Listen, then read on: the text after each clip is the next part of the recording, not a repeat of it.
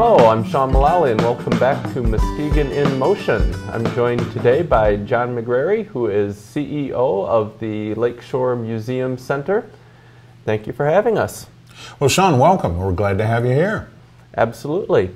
Tell us a little bit about what your role is with the museum and your background. Well, Sean, I am the CEO, Chief Executive Officer of the Lakeshore Museum Center. So I'm the person that's the liaison to the Board of Trustees, which manages the museum. I oversee the staff, develop the budget, do a lot of paperwork, and try to engage with the public. I do a lot of public speaking, fundraising, but I'm also a historian, so I get to work on historical projects. Occasionally I get to be a project officer for exhibits, and I try to work with the staff to provide training opportunities for them and to kind of create a vision of where we might take the museum in the future. Okay. Now, Muskegon is fortunate in having a number of museums, each with their own focus. Tell us what's the mission of the Lakeshore Museum Center in particular? Well, the mission of the Lakeshore Museum Center is to interpret and preserve the natural and cultural history of Muskegon County. And we've actually expanded that a bit because we're actually, along the Lakeshore, the largest cultural institution dealing with history, natural and cultural. And so we're really working with the history of West Michigan, but in particular Muskegon County. Okay. And aside from the museum proper here, where we're sitting today, you've got some other adventures. You've got Heckley Hume Homes that you're responsible for. A few other off-site things. Why don't you tell us some about those? Well, I think when people begin investigating the Lakeshore Museum Center, they're surprised at the breadth and the scope of what we do. We do operate the main museum here at the corner of 4th and Clay. This is where we have our exhibition galleries and our administrative headquarters. We also operate, have restored and operate the Heckley and Hume Historic Site. We also have the Skolnick House of the Depression era, the Fire Barn Museum. We have a public archives featuring thousands of photographs, tens of thousands actually, and documents that's open to public researchers. That's located down on Western Avenue. So it's a pretty comprehensive program. Okay. Now, one thing I'd like to hear more about is what's going on with the Heritage Park that is being developed. Well, about 5 years ago, we were approached by a group of people that were interested in having the Lakeshore Museum Center get involved in the development of a beautiful piece of property up in the Whitehall-Montague area. And over time, we did feasibility studies and decided that the best use of a small portion of the property would be the development of Michigan's Heritage Park. Our goal is to create a center where people will be able to take a walk through the beauty of West Michigan's woodlands and to experience, and that's an important part of what we're attempting to do there, to experience 10,000 years of Michigan history. They'll encounter a mastodon dig, a full-sized Ottawa Indian village, a Hopewell burial mound, French fur traders cabin, Civil War camp. We're going to have a turn-of-the-century farmhouse, CCC camp. It's going to be a total immersive event, and rather than just coming up on a static display, you're going to be able to interact with history. The kids will be churning butter. We'll be sitting down and talking with Civil War soldiers, stacking logs with men of the CCC, and we see this as a two-pronged project. One, it'll be a perfect learning laboratory for students, young and old. Secondly, we see it as a major tourist attraction. We believe that good history can be good business for a community. And so we think that we're going to have a major impact on tourism throughout Muskegon County. Now, this is a work in progress at the moment, right? It is. As I say, we started work on it in about 2008. We started active construction last fall, And if I could take you up there this afternoon, you'd see that the carpenters are driving nails, the roofs are going on as we speak, and we have a busy construction schedule throughout the rest of 2014. And our goal, and I'm quite certain we're going to meet it, is that we'll have the grand opening in May of 2015. So that's just about a year away. Now you mentioned students getting involved. Tell us a little bit about some of how you outreach to local schools or bring them in to experience what you have here. Well, education is really at the heart of everything we do. For every program, for every project we do, we work with local teachers, and in particular the curriculum development specialists at the Muskegon area ISD. And all of our programs match the core curriculum, match they've gone through a number of names, the GLICs, the MEEP standards, and so on. But we try to present programs that are mission appropriate, that meet what the classroom teachers need. Pioneer living, programs on rocks and fossils, natural history topics, and so on. And as a result, the school systems have really embraced us. We serve every school district in Muskegon County, and on an average basis, we serve about 24,000 school children a year. Wow. In formal programs. And that's where the schools are coming in and taking part in a program. We send some of our education staff out into the schools. We have loan kits with lesson plans and materials. We developed a very active program about 3 years ago for homeschoolers. And that's a program that's exploded in popularity. So we're really trying to use the resources that we have here in the museum, the resources being people, artifacts, and information, to present the things that the kids need to learn. Excellent. Now, if members of the public want to come to the museum here, location, hours, admission? The main museum is open 7 days a week. That's located at 4th and Clay. We're open Monday through Friday from 10 to 4:30, and then on weekends we're open from 12 to 4. Our historic sites in the Southern Division, that's Skolnick, Hackley and Hume, the Fire Barn, they're open from the first Wednesday in May through the end of October, and they're open Wednesday through Sunday from 12 to 4. Okay. That's kind of a lot for your viewers to remember. Right. I'd strongly encourage, if anybody wants to know what our programs are that's going on, or our hours of operation, or what's the newest exhibit we have, the easiest way is to go to our website, and that's Lakeshore Museum, all one word, lakeshoremuseum.org, and it's all laid out there. Great. Well, I'm eager to see some of the exhibits you've got on site here. Would you mind giving us a look? It would be an honor. Let's go take a walk. All right. Thank you. All right, John, I think this is one of your newest exhibits. What are we looking at here? Well, Sean, right now we're in our temporary gallery here at the main building at 4th and Clay. And our current offering as a temporary exhibition is the fossils of the Michigan Basin. Remember, again, we're natural history as well as cultural history. So we do lumbering and Native Americans, but we also do the rocks, minerals, and fossils. And this is an exhibit that we have brought in that shows the wonderful wealth of fossils that can be found right here in Michigan.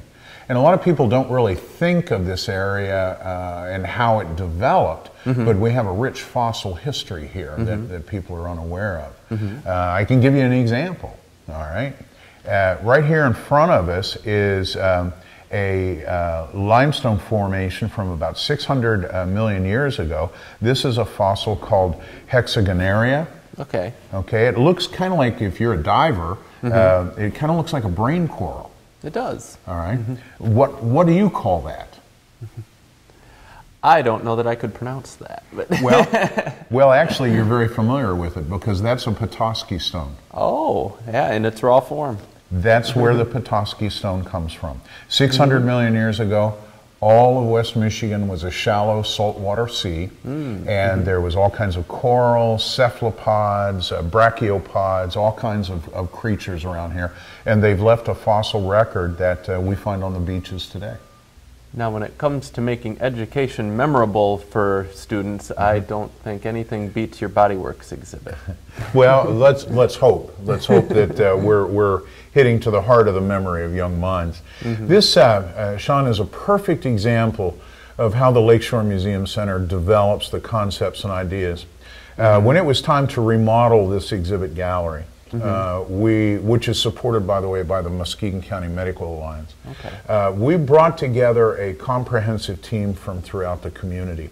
And what we found in asking what is it that the community needs us to work on is that there needed to be a place where we could bring in young students, elementary school children, and talk to them about the choices that they make and how critically important those choices are because of the health issues that we're having. Obesity, young people getting diabetes, and so on. And so this whole exhibit walks young people through how to make healthy choices.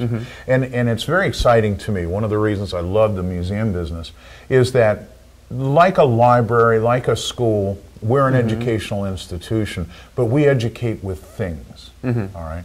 And so, you know, you can lecture a third grader on and on and on, but if you bring them in and show them something like this, show them this model and say, if you chew tobacco, this is what your mouth's going to look like. It's a vehicle for learning that works very, very powerfully. Anything they can get their hands involved with and do interactive is very helpful, and I see a lot of that around here. That's the whole idea in here. John, tell us a little bit about the passenger pigeon. Well, Sean, as we move downstairs, I wanted to take just a moment and tell you about this project that I'm very, very proud that we're a part of. 2014 marks the 100th anniversary of the death of the last passenger pigeon. These were once so common that here in West Michigan the sky would turn black. But they were harvested for squab. It became the in thing to eat in the 1890s and around 1900. It was one of the first true extinction crises that environmentalists began to look at. And so 2014 is Project Passenger Pigeon, or P3 as it's become known. It's a nationwide project. And because we have the one of the few stuffed passenger pigeons and this beautiful painting that's up here above you, this was done by local artist Lewis Cross. Very striking. Isn't it gorgeous? We were asked to be one of the featured sites of the Passenger Pigeon Project. And this painting is actually being used in the documentary, the national documentary that's being produced for PBS. Right now, Sean, we're down in a permanent exhibit called Michigan Through the Depths of Time. This again comes back to our natural history mission, and we're literally talking how Muskegon County was formed. Upstairs in the temporary gallery, I showed you, or I discussed with you that 600 million years ago, this area was covered in water. And that's what we're displaying down here, some of the same artifacts that are in the temporary gallery. What's important for you to understand is, again, how the concept for this exhibit was developed. One of the things that they're really pushing in the school systems now is for students to be able to work with primary documents, primary information, and then to translate that into concepts and ideals. And so in this case, we have a representation of what that shallow sea looked like. Over here, we have the original artifacts.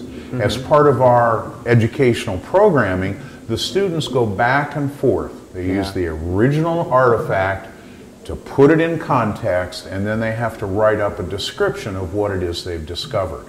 It's a fun way to learn.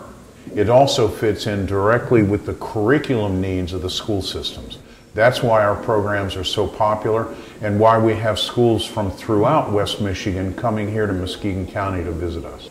Well, John, we fast forwarded in time a little bit. We're standing on land now. We've moved up about 300 million years. We're now in the period of time when the land is beginning to dry out, and we have these huge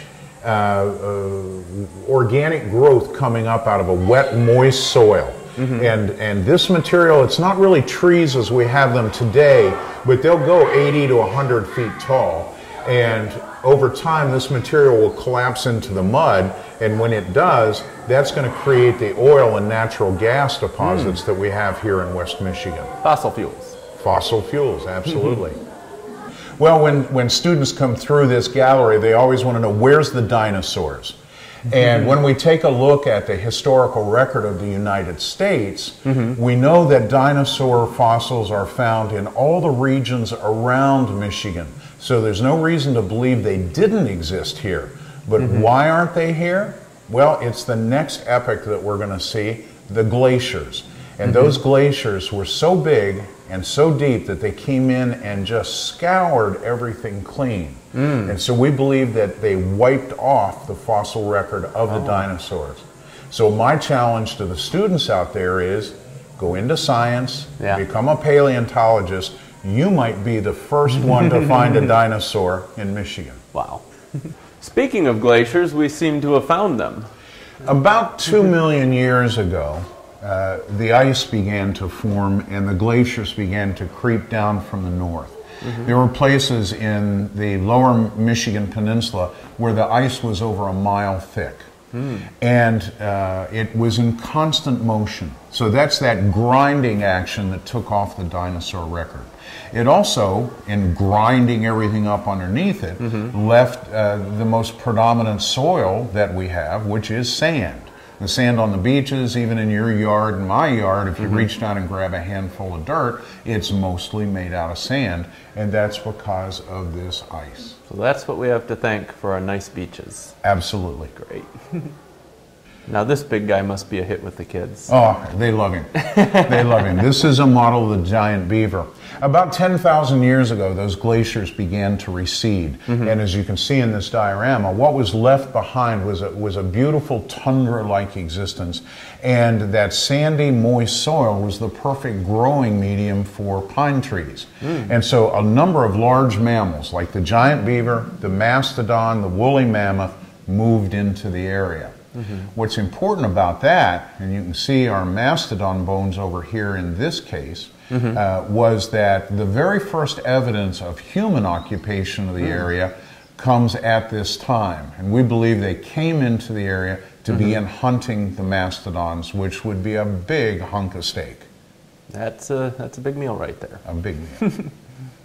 Well, now things are starting to look a little bit more familiar around us. Well, hopefully so. This, after all those millions of years, we end up with West Michigan as we know it now. And this is our habitat gallery, where we show the 5 types of habitat we have in Muskegon County. We start with the dunes, the wetlands, the grasslands, the woods, and even the urban environment, which is an ecosystem, and one that's changing as more and more animals adapt into it. And again, coming back to the curriculum, the teachers have told us that one part of the curriculum they have trouble teaching in the classroom is food webs, interdependencies, producers and consumers, and this whole gallery is set up to aid in teaching those subjects and those portions of the curriculum. Okay. Well, John, as the son of a science teacher, I gotta say we just came into probably my most favorite part. Oh, good. Well, we're now in the science gallery. And again, years ago, the ISD came to me and said, we need a facility in which we can teach physical science. So we've expanded on our natural history mission to include physics and science. And again, we try to do that in a hands-on way, providing materials that teachers can show very complex concepts in an easy manner. This is one of my favorite examples right here. This is an example of pulleys, which is one of the 6 simple tools. But there's a deeper concept that we try to teach here. We have a single, double, and triple pulley. Give each one of them a pull and see which one you think is easiest to lift. That one, you're pulling all 28 pounds. That's a little better. And over here, I think even the youngest kids would probably not have too hard a time. Well, single, double, and triple pulley, the triple pulley definitely makes it easier. But here's a complex question. Which one of these uses the most energy? Which one takes the most horsepower to lift that weight? Well, I think the easy answer is this one's the easiest. This one takes the most work. But I think the right answer is they're all the same. They're all the same. You got it. You learned something from your science teacher father. Absolutely. They all use the same thing. What we're doing is we're moving 28 pounds, approximately 3 feet. And the definition of horsepower is the amount of energy consumed to move a certain amount of weight a certain distance. Here, while it's easier, it takes much more time. So that's a concept that's very difficult even for adults to process, but once they go through this, the light bulbs go on. Yeah. Now earlier, John, you said that we haven't found any dinosaur fossils yet in Michigan. How about the mastodon that we're looking at here? Well, mastodon bones have actually been found throughout the lower peninsula. And in particular here in Muskegon County in 1905, there was some mastodon bones found out by Ravenna. And what's important about that find is that the bones had been separated, the head was found disjointed from the body, and we believe that that would signify the beginning of human occupation of Muskegon County in West Michigan. Somebody had to have done it. Somebody had to take it apart, and there weren't any animals big enough around, meat-eating animals, to do that kind of thing. So we take that as the beginning of human occupation, and we use the mastodon as kind of a symbol then between the natural and the cultural history. And that's why here in our Coming to the Lakes, which is the story of the people of Muskegon County, this is the first thing that you see. Now, John, this looks like a wigwam. This is a recreation of what the people of Muskegon County were living in when they made first contact with the Europeans. Those people that came here to hunt the mastodon 8, 9, 10,000 years ago, over time developed different cultural affinities, and by the time the first Europeans arrived, the Aboriginal people living here were the Ottawa, Potawatomi, and Chippewa, which collectively we know as the Anishinaabe, the people of the Three Fires. Across from it, we show what would be the first European type of structure. This is a French fur trader's cabin. The French moved into this area fairly early, right after, within 150 years, 200 years of the founding of North America, and began trading with the Native Americans for beaver fur. The beaver fur was used in the production of felt hats, and of course that was the height of fashion in Europe at the time. So they were almost worth their weight in gold. And now it looks like we're into the lumbering era. That's correct. In 1836, the federal government signed a treaty with the Native Americans living in this area, and that opened up the last section, the strip of land along the coastline of Michigan. When that happened, then Europeans began swarming into the area. Not necessarily to live here. It was very wet. Malaria was a major problem. They called it Michigan fever. But it had one commodity that the entire United States needed, and that was an abundance of pine trees. Again, going back to that sandy soil from the glaciers. Perfect habitat for white pine. White pine's also then the perfect building material at a time when the United States is exploding in growth. And as a result, as they moved in, they were buying up tract lands of 80-acre sections, which is still how we measure things here, and harvesting this white pine. And they were literally printing money. At that time, you could buy an 80-acre section for about $125. Wow. After you cut the lumber, brought it down the Muskegon River, sawed it in a mill here on Muskegon Lake, and took it to Chicago, that $125 would net about $5,000 in profit. So a lot of fortunes made during that time. Well, we think that there may have been, by 1870, 1880, as many as 40 millionaires created here in Muskegon City. Wow. Well, John, what do you think is most important about the lumbering era? Well, besides the economic activity, which really got Muskegon started as a community and a county, to me what's important is that this vast economic opportunity created jobs and brought people into the county. And so we have a huge wave of immigration coming in for this business. And this is where we see primarily Northern Europeans. We see the Irish, the Dutch, the Germans, the English, the Scots. And it was the first major wave of people coming here to create homes in Muskegon County. All right, John, what are we looking at now? Well, the lumbering era began to wind down in the 1890s. Certainly by 1895 it was done. Charles Hackley and some other businessmen banded together and formed the Board of Trade to bring other businesses into the community. Businesses like Alaska Refrigerator, which became Norge, Bennett Pump, Continental Motors, and so on. And these additional jobs in the community then created another wave of immigration. This time it would be Southern Europeans, Italians, a lot of people from Central Europe, and Jewish people from throughout Europe who are coming to escape the pogroms and the persecution that's going on.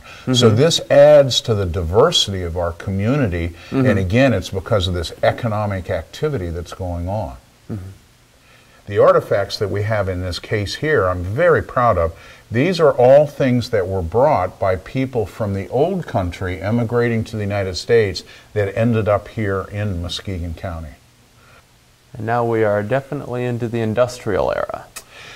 In the 1930s and the 1940s, there became a huge need for gray iron products. And again, going back to that natural history, the fine sugar sand that we have throughout Muskegon County is one of the best molding mediums in the world.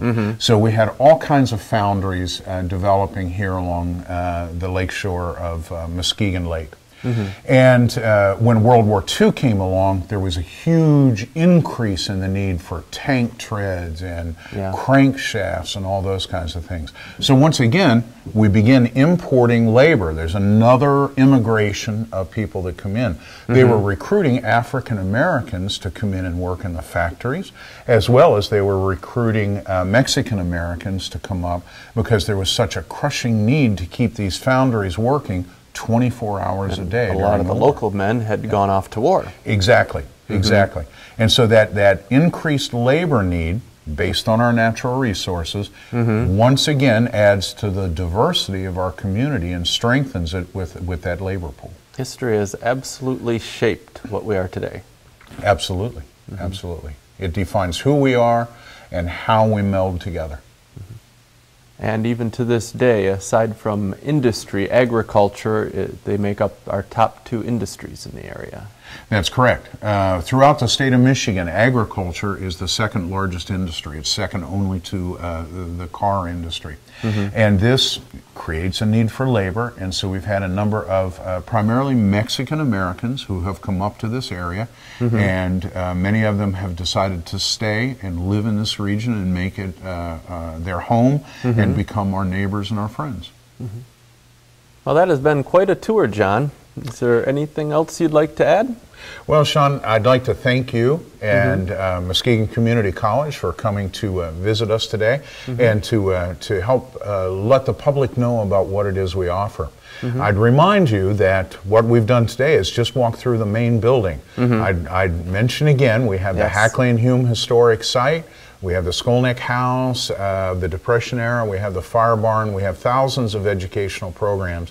We've just barely scratched the surface today.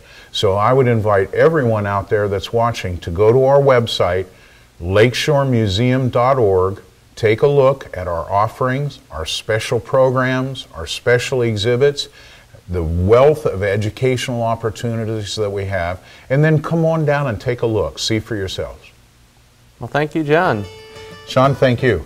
Been a pleasure. Absolutely. I've been speaking with John McGarry, CEO of the Lakeshore Museum Center.